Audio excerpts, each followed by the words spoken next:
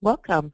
Thank you for joining us for today's webinar on the final changes to the U.S. munitions list and the corresponding commerce control list, hosted by SPIE. Due to the large number of participants on today's call, the line will be muted, but we encourage you to submit questions during the webinar using the webinar chat box. Today's presentation will be emailed to all registered participants and posted on the SPIE website at spie.org/export. Let's get started. Today we have our moderator, Jennifer Douris, who is the Government Affairs Director for SPIE and Vice Chair for the Sensors Instrumentation Technical Advisory Committee for the Bureau of Industry and Security at the U.S. Department of Commerce. Jennifer has been leading the SPIE effort to engage the technical community in export control reform processes. Jennifer, will you please introduce today's speakers? Thanks, Crescenda. Today we're joined by Matt Borman, Deputy Assistant Secretary at BIS, which is the Bureau of Industry and Security at the Department of Commerce. We also have Chris Costanzo, Deputy Director for Sensors and Aviation at BIS, Steve Emme, Senior Advisor for Export Administration, and John Varesi, also with the Sensors and Aviation Division. I will now turn it over to Steve Emme, who will begin today's discussion. Steve? Thanks, Jennifer, and welcome everyone to this webinar. So we are with the Department of Commerce, which published one of the two final rules that revised controls for items related to USML Category XII. We are going to give an overview of the Export Control Reform Initiative. We'll touch upon the State Department's final rule and give some thoughts on that, and then also finally turn to our corresponding rule to describe some of the changes that will take place as of December 31st. Now, we are discussing two separate rules, and any guidance that we give on the State Department's final rule is, of course, just our initial guidance. If you want authoritative guidance on the State Department's rule, we recommend that you discuss that with the State Department's Director of Defense Trade Controls. So Category 12 is the 18th category in the U.S. munitions list to be revised under the President's Export Control Reform Initiative. And this was about 5 years in the making. It was a very difficult category, required a lot of work among many employees of various agencies, Commerce, State and Defense primarily, and also required a lot of input from the public. No other USML category received as many public comments as Category 12. So all the work that you put into reviewing the first two sets of proposed rules and were instrumental in getting to this point today to have two final rules published last month. So again, thank you very much for all of your time and attention throughout this process. We certainly appreciate it. Now, just by way of background, for those of you who are less familiar with export controls and the Export Control Reform Initiative, the work we have done has primarily focused on two sets of regulations, the International Traffic in Arms Regulations, also known as the ITAR, and then the Commerce Department's Export Administration Regulations, known as the EAR. Generally, the ITAR controls items, defense articles, and defense services on its U.S. munitions list, and the Commerce Department historically covered mostly dual-use and commercial items controlled on its commerce control list, as well as non-specified items. But under the Export Control Reform Initiative, tens of thousands of less sensitive items, military items, primarily parts components, have moved from the State Department's jurisdiction to the Commerce Department's jurisdiction. So that has taken the bulk of our time under Export Control Reform Initiative. So these first couple slides trying to break down the differences between the ITAR and the EAR. And under the ITAR, you'll see that it is broad in scope and has wide-ranging and far-reaching license requirements, whereas the Export Administration Regulations, it's more tailored to the sensitivity of the item, the destination it's going to, as well as the end use and the end user. So again, the ITAR primarily focuses on those most sensitive military items, whereas the EAR under the Commerce Department has more tailored controls for items ranging from less sensitive military items to dual use and commercial items. Now, under the Export Control Reform Initiative, again, this started back in 2009. President Obama directed the agencies to do a broad-based review of the export control system. And based on that, there were three key objectives on the next slide. To enhance national security, the administration wanted to make sure that we could improve ways in which the U.S. could increase interoperability with NATO and other close allies, reduce incentives for companies overseas to avoid or design out U.S. origin content, and then finally to allow the U.S. government to focus its resources on those transactions of greater concern. So by using the more tailored controls of the Commerce Department, where we have de minimis provisions, and again, we can tailor our license requirements and have more availability of license exceptions. Using that system, we've worked to meet these three main goals of the reform efforts. Now the next slide gives you just sort of an overview of the framework involved in the process.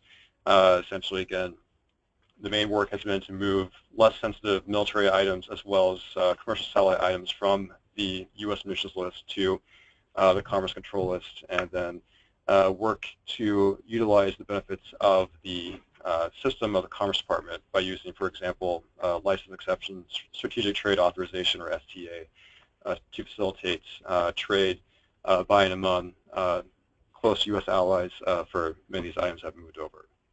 So that's a very, very basic and quick overview of the reform efforts. Our website has a lot more details on that, as well as slides and brochures if you're interested to find out more details.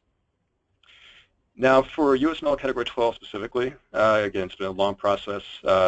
Two proposed rules. We started in May 2015 based on public comments that found that a lot of the State Department's proposal captured items of normal commercial use. We published a second set of proposed rules in February of 2016, and then based on public comments received on that rule, the State Department and the Commerce Department published final rules on October 12th of this year.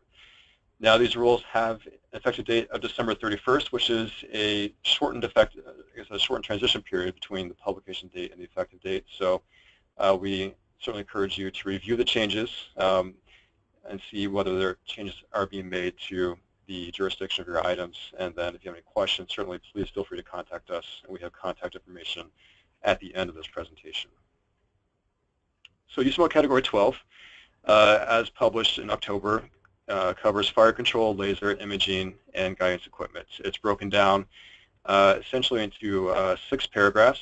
A, B, and C, and D primarily focus on systems or end items. And then paragraph E applies to parts, components, accessories, or attachments, often specially designed for the items described before it.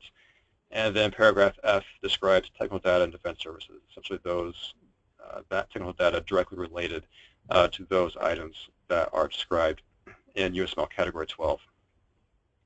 Now the next slide discusses some of the high-level changes to Category 12. One of the most important high-level changes was the use of specially designed as a main control parameter for entries on USML Category 12. We attempted in the first proposed rule to use a lot of specifications, performance parameters to make it more easy to identify what items we intend to capture in the USML. But again, based on public comments, we found that a lot of the parameters used ended up capturing items of normal commercial use, and therefore I received a lot of comments that using specially designed would be the best way to identify those items that weren't controlled on the U.S. munitions list. So you will see many entries in Category 12 that do use specially designed. Now there are some entries that use a specific terminology called specially designed for a military end user, which is a new concept that was introduced in the second proposed rule. We'll discuss how that concept works in a few slides. But it's somewhat different than a normal usage of specially designed in most other entries on the USML. Now another change was to kind of separate out those end items and systems from parts and components specially designed for those end items and systems within the structure of Category 12. So A, B, C, and D again focus on primarily end items and systems, and then E focuses on the parts, components, accessories, and attachments specially designed for items in A through D. Now the current legacy Category 12 does include language that carves out what's informally known as the see-through rule under Categories 12C and 12E. The see-through rule essentially means that if any non-U.S. origin item incorporates any amount of U.S. origin ITAR content, then that foreign origin item will become essentially subject to the ITAR and will require retransfer authorization from the State Department, in addition to any local requirements where that foreign-made item is located. So one of the benefits of the commerce system is the use of de minimis provisions, which allows for non-U.S. made items to incorporate a certain amount of U.S. controlled content without becoming subject to our regulations. And because we hope that we were able to delineate those items in normal commercial use from those truly military items, the thought was the current text in 12C and 12E is no longer needed. And so by virtue of hopefully making that distinction more apparent and clear, we hope that that language, we remove that language and hope that will work out in this situation. And then one of the key goals, again, was to increase clarity on jurisdiction. And by increasing clarity on jurisdiction for the commodities subject to the ITAR, we believe that the same clarity will apply to that technology and software as well. So again, Category 12 will follow the normal process of other categories under the U.S. emissions list, and that technology and software jurisdiction will follow the commodity. And so if the commodity is subject to the EAR, then technology and software for that should be also controlled under the EAR. So that's a brief high-level overview of USML Category 12. We're now going to go into more details on some of those aspects. And before we do that, I'm going to start with the definition of specially designed. Specially designed is a control parameter that's been used extensively throughout both the State Department and the Commerce Department control lists. Before the reform effort, states actually used the terminology specifically designed, modified, adapted, or configured. And when we revised those categories, we used specially designed in that place. And now we have a definition of that term under both the State Department regulations and the Commerce Department regulations. I want to go over it very briefly on the State Department side to give you background on how specially designed normally works. Now, state's definition for it is in, I believe, section 20.41 of the ITAR. And these next two slides give you just a brief overview of that concept. Essentially, it was easier to define what was not specially designed than to define what was specially designed. So the structure of the definition has what we call a catch and release structure. Paragraph A of the definition is the catch, and paragraph B is the release. Now, under the catch in paragraph A, it's split into two. There's A1 and A2. And A1 will catch any item, whether it's an end item, a material, software, part component, accessory attachment, that as a result of development has properties peculiarly responsible for achieving or exceeding performance levels, characteristics, or functions in the relevant USML paragraph. So essentially that means that in any of the stages prior to serial production of the item, whether it's during the design phase, the testing phase of prototypes, during that time, during development, one basically would have to take steps to meet whatever the performance level or characteristic is that's in the control parameter. So A1 can be a broad catch, but is not as broad as, say, a capable of standard catch. So just because something is capable of doing something does not mean it was specially designed to do that something. So again, one has to take steps as a result of development to meet that specific characteristic or function. Paragraph A2 applies only to parts, components, accessories, or attachments, but it is a very broad catch. It does not matter what steps were taken during development, so long as any part, component, accessory, attachment is used in or with a defense article. Doesn't matter what the intent was. If it finds its way into a defense article, into a military item, then it is caught by A2. So A2 is a much broader catch than A1.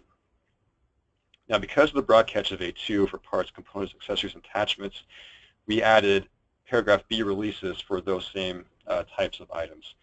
And under the ITAR, there are 5 releases, B1 through B5. Again, these releases do not apply to end items or materials, so paragraph A1 is the only analysis for those types of items. But under paragraph B, you have B1, which essentially means that if an item was found in a commodity jurisdiction to be subject to the ITAR, then it is. If it wasn't, if found to the EAR, then it's released under B1. B2 applies only to specific types of parts and some components, primarily if they are fasteners. So the type of item has to be listed in paragraph B2 to qualify for the B2 release. B3 is probably the most important release in paragraph B. Essentially, if an item has the same function, performance capabilities, and the same or equivalent form or fit as an uncontrolled item, as an item used in a non-defense article that's in production, then you can qualify for B3. B3 is not, I would say, as objective as B1 and B2. It is mostly objective, but again, it's, well, I would say it actually is objective, but determining if something is equivalent can require a lot of analysis in the process. So that does make B3 one of the more difficult releases to analyze.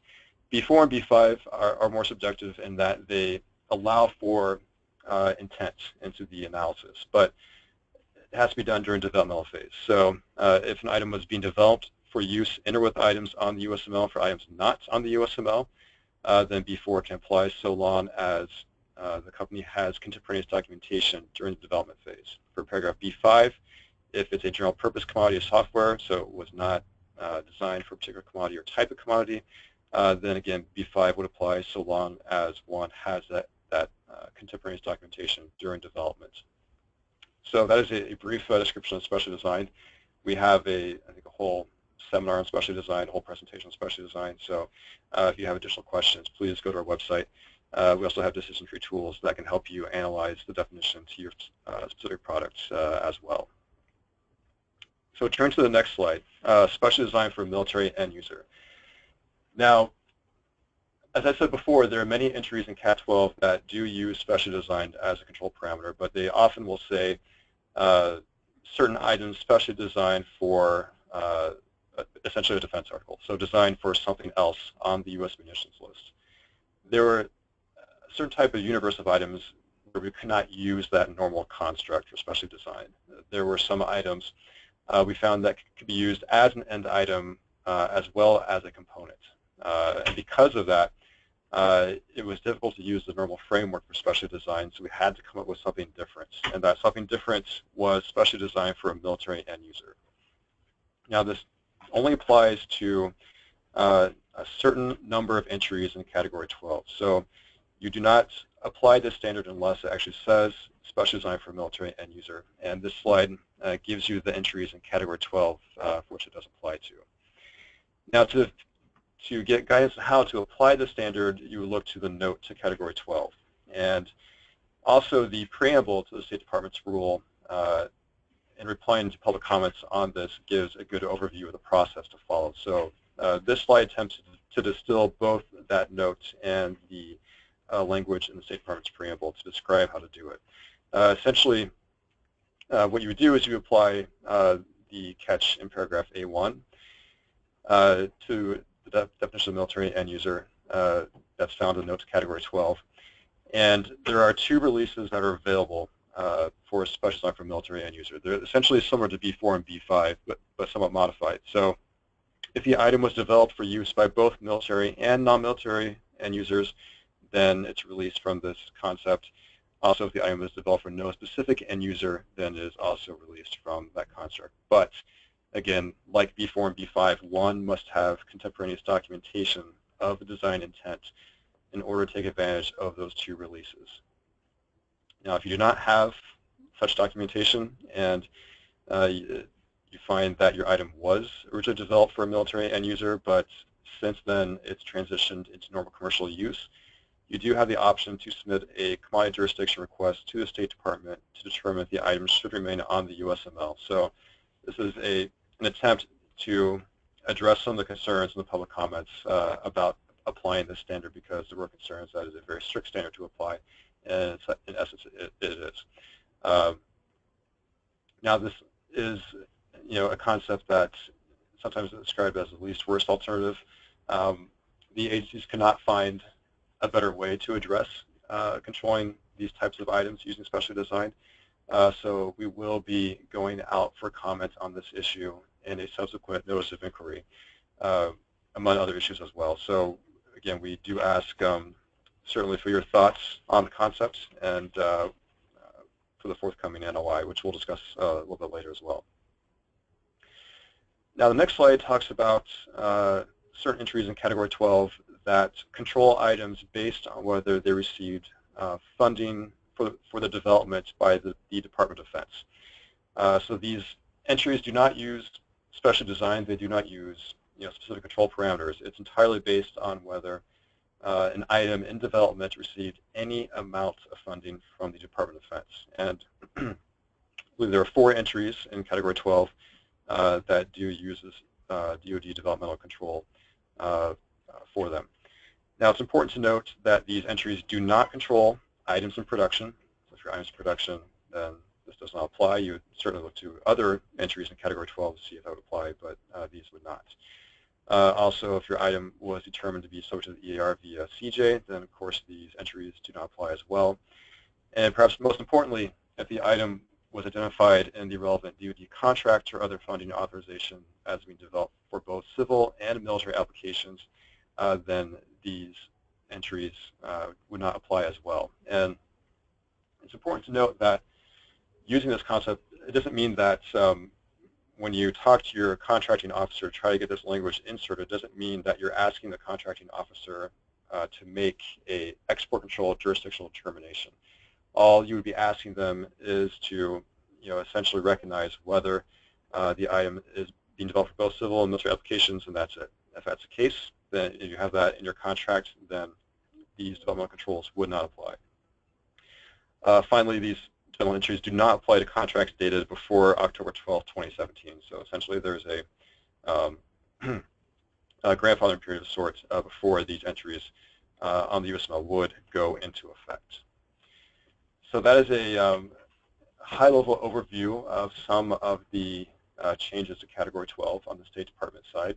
I'm now going to turn it over to either Chris Costanzo or John Varesi to go through some of the specific entries in Category 12 from a technical perspective and describe some of the controls therein. Thanks, Steve. Appreciate that. The next few slides are really just kind of serve as examples to what the new ITAR in Category 12 looks like, and perhaps some just some relevant cases where we've seen cases in either commodity jurisdictions or licensing arise. So, as mentioned before, the ITAR is divided up in Category 12 into paragraphs A, B, C, D, E, and F.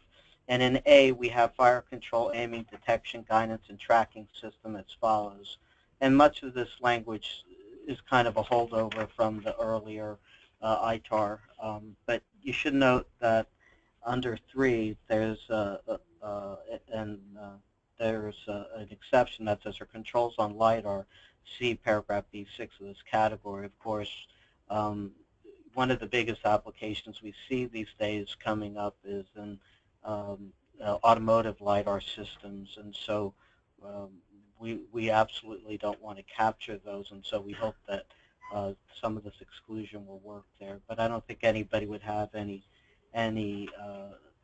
concerns about bomb sites or systems that can identify, automatically detect, locate, ordnance, launch, blast, or fire being captured on the USML. I mean, and so in terms of a bright line, I think A does a good job of saying what people would normally think or companies would normally think. If I'm making a missile or ordnance electro-optical tracking system, then that by all means should be on the USML. Just like if I were making a fire control system, it should be. So I'm going to continue on with paragraph C, which talks about imaging systems or end items as follows. And perhaps this is an area where we've had a lot more confusion and resulting in a number of commodity jurisdiction requests being submitted. And so in this category, you see binoculars, bioculars, monoculars, where there are a number of commercial applications and products in that space, but it's been qualified now as saying if it has to employ either an autogated third-gen image intensifier tube or higher generation image intensifier tube, leaving out generation 2 ones. Fusing an output image intensifier tube or an infrared focal plane array having a peak response in the wavelength greater than 1,000 nanometers. So if you're doing fusion along with, between an image intensifier tube and an infrared focal plane array, that's a little more sophisticated. We don't really see that in the commercial space so much. So we think that would be a good cut in terms of what is and isn't on the munitions list. And then we have the third element of what could be used in a binocular, biocular, monocular, etc., which would be having an infrared focal plane array or imaging camera, and being specially designed for military end user.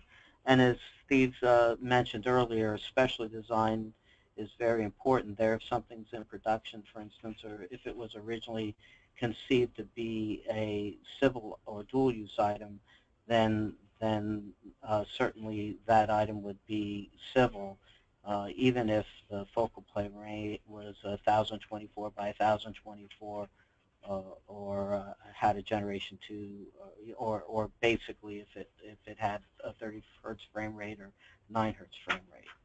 Of course, perhaps weapon sights might be a little more of a carryover from before, where if you do have a thermal imaging weapon sight that can withstand weapon shock or recoil and incorporates an infrared focal plane array, that would find itself still on the USML. And we see those kind of articles routinely here or in the past. We've seen that as topics of commodity jurisdictions. Perhaps the last and more significant category or paragraph that has changed is under paragraph E, and parts, components, accessories, or attachments. And perhaps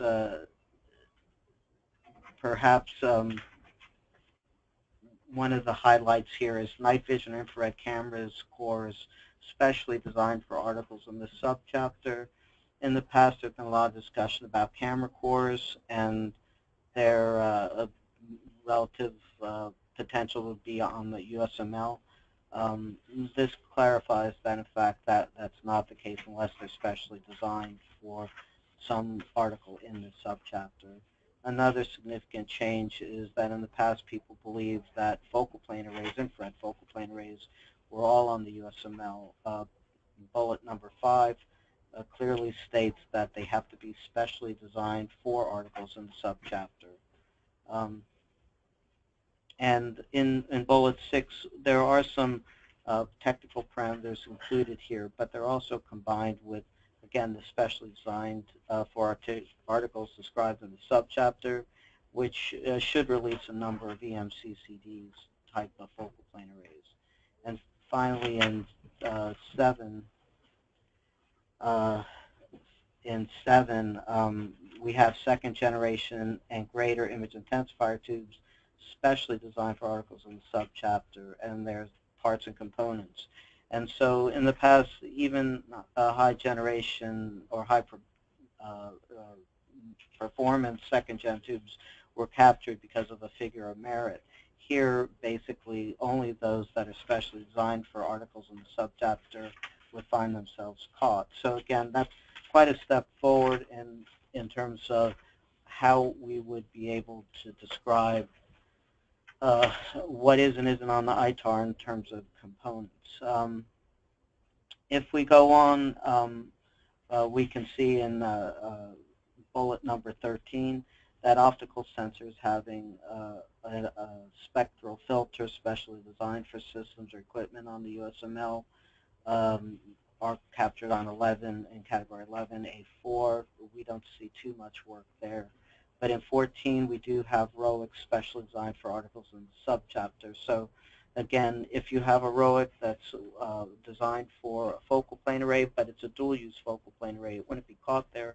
it would have to be applied to a special focal plane array designed specifically for the military, or rather for articles in the subchapter. Another area where we find ourselves sometimes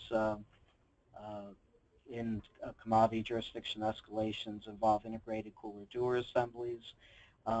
So they're all would be captured on the ITAR if they're designed, again, specially for articles in the subchapter, and that it means with or without a focal plane array as well.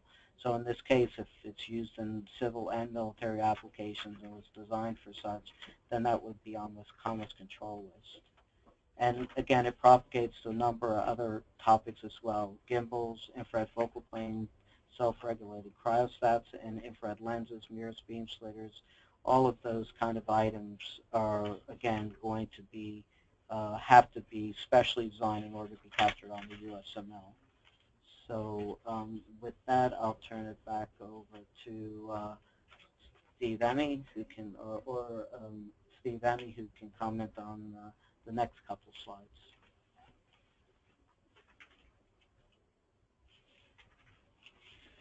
All right, thanks, Chris. So now we're going to turn to the Commerce final rule and describe the changes that will go into effect on December 31st of this year.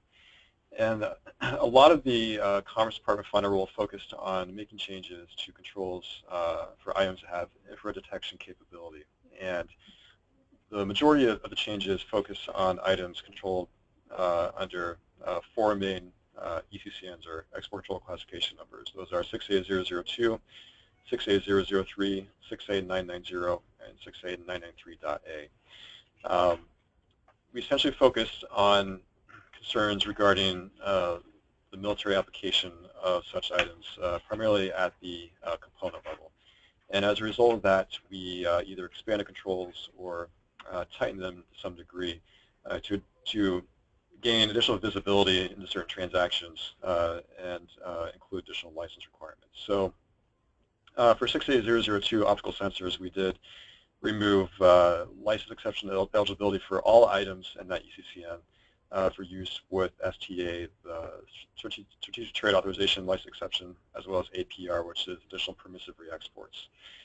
We also added 6A002 to the scope of controls pertaining to 744.9 and 08919, which I'll get into in a few slides. 6A003 cameras, we made sure that such items were ineligible for paragraph B of, paragraph A of APR, while some items remain eligible in paragraph B of that license exception. And unlike the second proposed rule, there are no changes to 6A003 for the reasons for control to that ECCN, as well as to the authorizations related to certain uncooled thermal imaging cameras described in section 742.6. 6A990 currently controls a specific type of readout integrated circuit, or ROIC. The final rule will expand the scope of that ECCN to control all ROICs specially designed for an FPA described in 6A002.8.3. But we did add a new civil automotive carve-out to that ECCN, and that also carve-out applies to related software and technology. We did remove the use of STA and APR for ROICs, but we did throw in a new license exception, LVS, for limited value shipments, but it only applies to shipments with a value of $500 or less.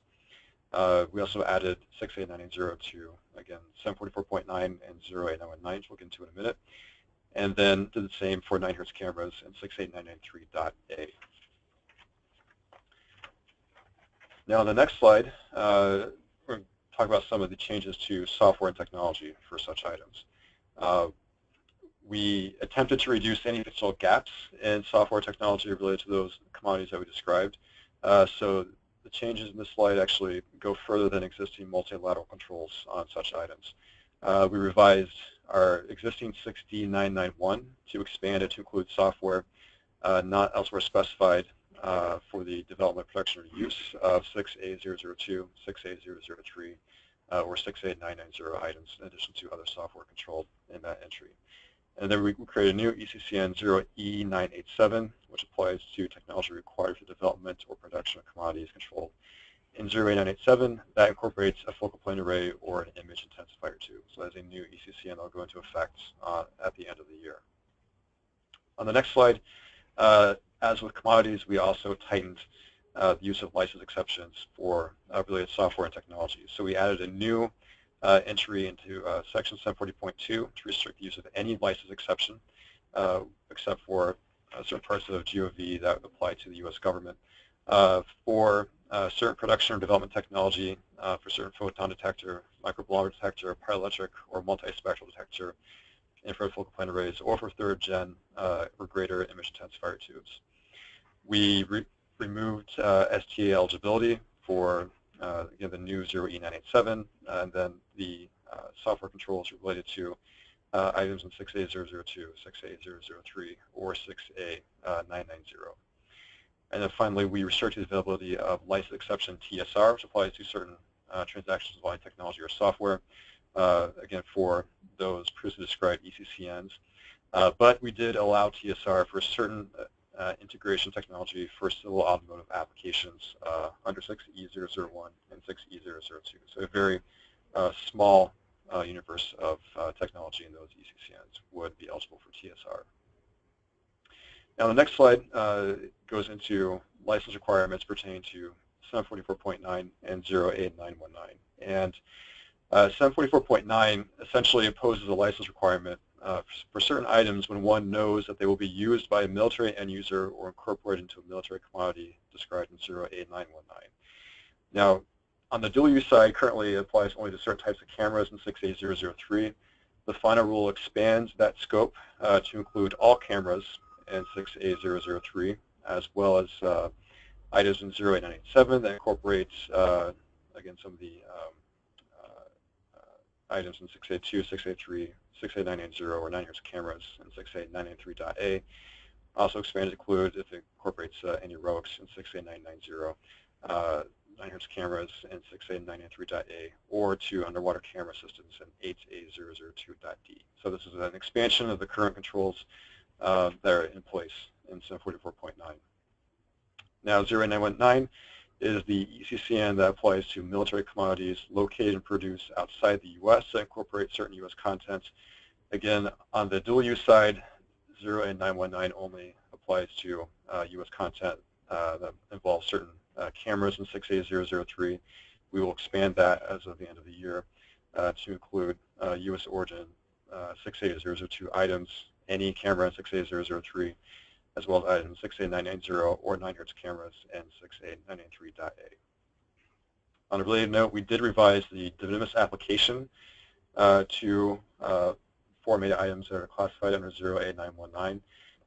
We harmonized it with the existing standard if such 08919 items incorporate 600 series content. So essentially, if the infrared detection content is over 25%, then it will be COTS, but there's a 0% standard if it's going to country group D5, and there is a 25% standard for all other destinations. So again, it's a way to harmonize the de minimis provisions with respect to 08919. Also on the JUIS side, we revised our license application review policy. So if items described in 6E001 or 6E002 or 6E990 are destined for D5 in the license application, they will be reviewed with a presumption of denial. Also, another harmonization change on our side, we removed all controls specific to certain QRS-11 sensors. This includes provisions on de minimis in 734, also provisions on the use of license exceptions in Part 740. So all provisions that are specific to the QRS-11 sensors, core trait sensors, will be taken out as of December 31st. Now lastly, on our rule, we did create a 600 series control entries like all other corresponding bookend rules that we have under the reform efforts. For Category 12, the corresponding entries are in the 7X611 ECCNs. We anticipate there will be a small number of military items that will move from Category 12, primarily because the catch-all control that exists today in 12E will be taken out from 12E and will essentially move to 78611.x. However, certain dual-use controls will trump the use of 78611.x. So this applies to certain accelerometers, gyros, inertial measurement equipment, or other systems. So essentially, if the military item in question is not on USML Category 12 or elsewhere on the USML, and it is specially designed for defense article or 600 series item, but if it meets the parameters in those specific dual-use ECCNs on that are listed in that slide, then they will be controlled by that dual-use ECCN. If they do not meet those parameters, then they will be controlled under 78611.x. And we did that. We altered the normal order of review due to issues with the use of specially designed and the paragraph B3 release. Finally, all items that do move to 7X611 will be eligible for the Strategic Trade Authorization license exception.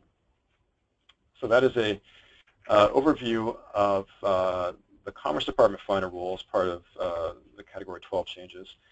I'm now going to turn it over to our Deputy Assistant Secretary, Matt Borman, who will describe essentially the next steps in the process, which applies to a forthcoming notice of inquiry.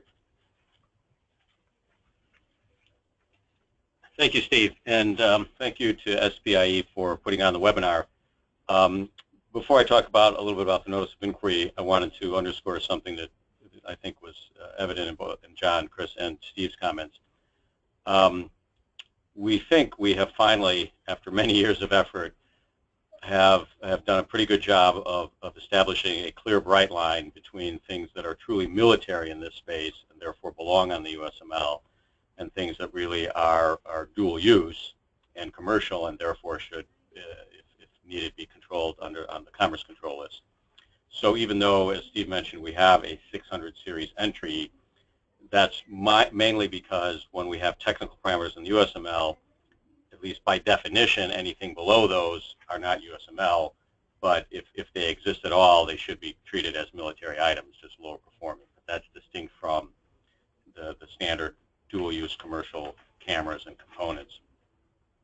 Because there had been so much differing views among the agencies and between the government and industry on things like whether infrared focal plane arrays were on the USML or not, we agreed in the process to do some tightening on the CCL to accommodate some concerns that particularly on the parts, components, core space, we the U.S. government wanted to have enough visibility so that if they were going into a foreign-made military item, we had visibility to that initial export as well as the re-export of the foreign-made military items. So that's why, in particular, we expanded the scope of 744.9 and ECCN 08919. So, turning now to the notice of inquiry, because the goal of export control reform is to have technical or objective control parameters for all of the USML entries, and we were unable to do that in all cases for USML Category 12. As you heard, and you know, we still have specially designed either for a defense article or for a military end user as control parameters in a handful of USML subparagraphs. We will likely, by sort of towards the end of this year or maybe early 17, put out 2 notices of inquiry. One on the USML will be a series of technical control parameters that would replace the handful of specially designed control entries that are in the USML Category 12 that will become final at the end of the year. And then on the commerce side, some potential changes to the commerce controls. These are notices of inquiry, and they follow the pattern we've used for other USML categories. We're just doing them much sooner than we have done so far with the other USML categories. The other categories we've done typically 1.5 to 2 years after the first revision became final. Obviously, we're doing these much sooner.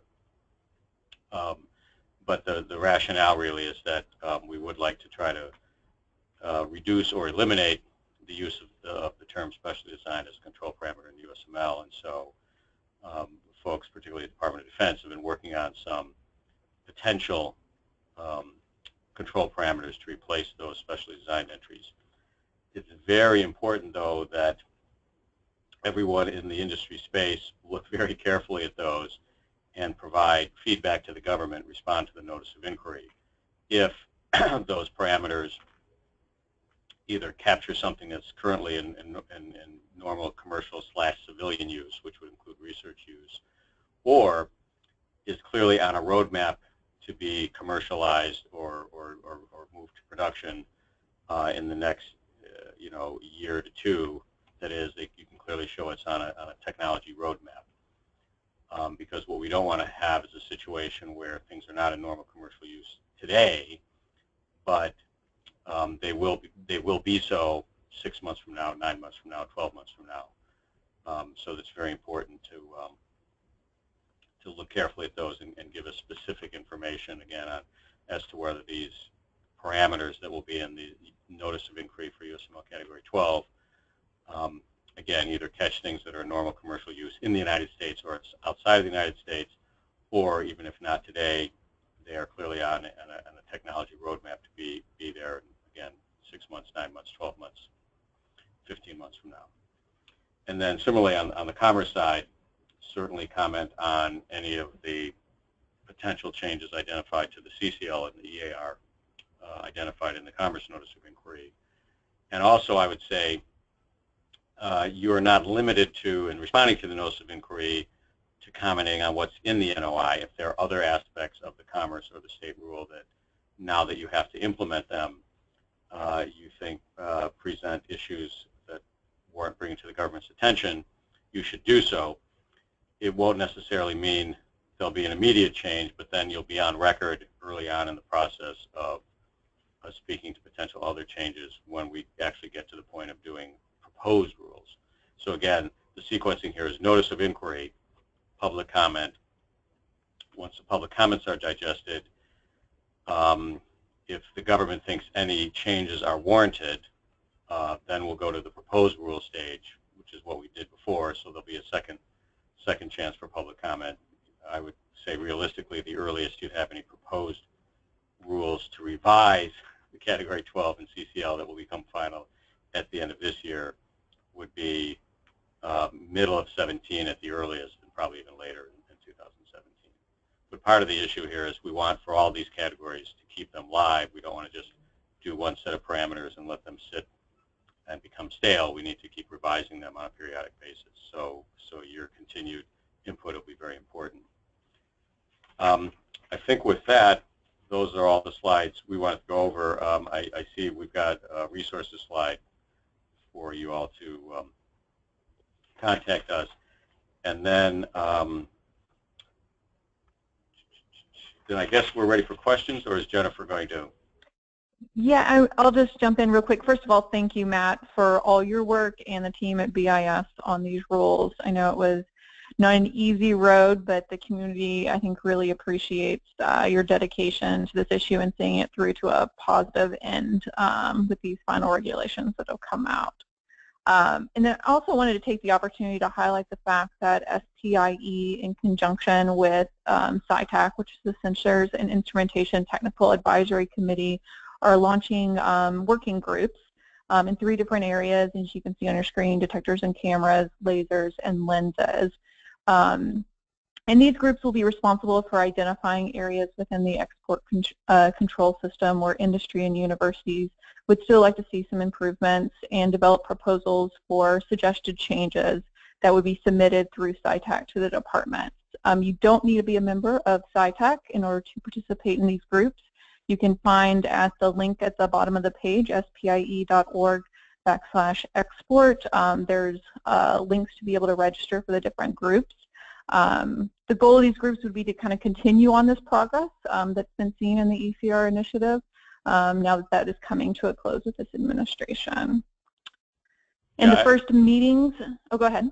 Oh, I'd really like to underscore the importance of these working groups because basically for, I don't know, a decade or more almost, this space has been kind of frozen because of the ongoing differing views, particularly on uncooled cameras, but that's really taken up so much space, both in the government and industry, in terms of regulations, that now that we finally have, I think, a pretty good sort of that, this space can be much more like other technology spaces where the tags are on a pretty regular basis, keeping us in the government informed of technological developments, what's happening in foreign markets, and then, as you can see from the slide, not predominantly focused just on uncooled cameras, but the cooled cameras, the components, the lasers, and all the other technology sectors that are covered by this. So I really want to encourage everyone to participate in the working groups that Jennifer is setting up. Thanks, Matt.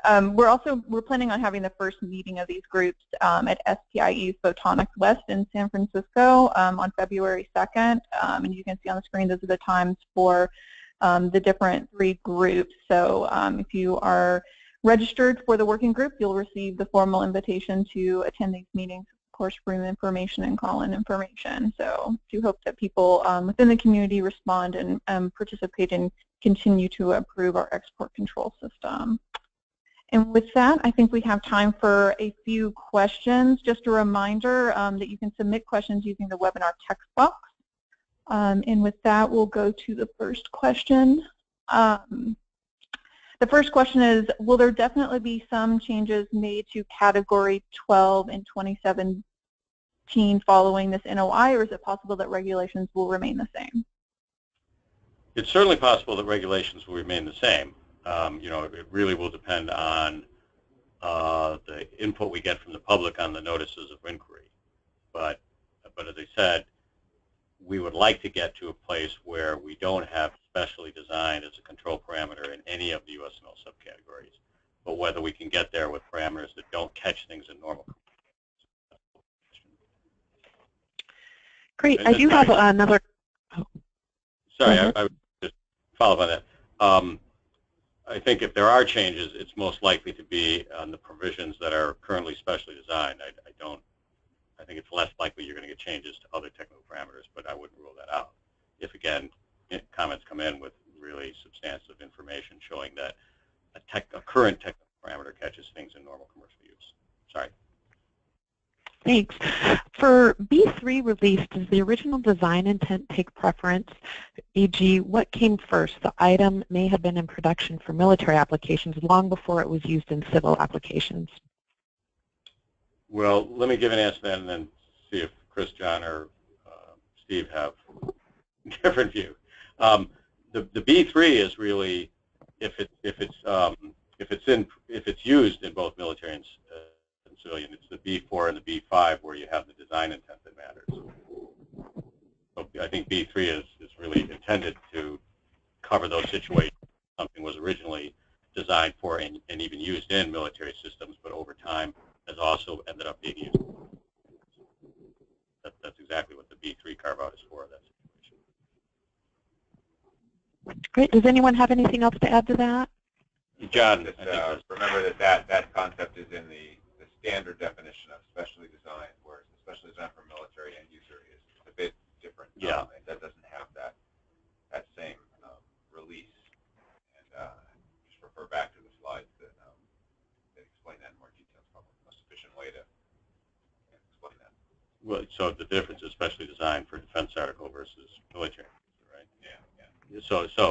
So what I said applies if the control is specially designed for a defense article. That's sort of standard specially designed, if you will. John was pointing out that if it's especially designed for military end user, it's a little bit different because the B3 doesn't apply. Great. Our next question, for current DSP-73 that are used today for cryocoolers, should we continue to use that until December 31st? Yes. Yeah, because the changes don't become effective until the 31st. So yeah, if you're shipping between now and cite that as your authority. And I think we'll squeeze in one more question here. Does a subcontractor need to try and reopen the main contract with DoD to include that the developmental research we are subcontracting on is for dual-use purpose, or is it enough to just include this language in the contract between ourselves and the prime. That's a good question. You guys want to? Well, it's grandfather obsolete anyway. Can I have you next to the speaker for that answer? Thanks. Yeah, the grandfathering period will make that question for current contracts obsolete at least. Now for future contracts after, I believe, October 12th, 2017, that's where the issue, I think, comes into play. And I don't know if we've encountered that. Yeah, although off the top of my head, I think it would really have to be in the prime contract, because otherwise it would be an odd situation where two private parties, who are using DoD money, could between themselves say, oh, this is for dual use, therefore not covered by the development. I think that you'd have to have somewhere there'd have to be a contract or document between a private party, and DoD saying that.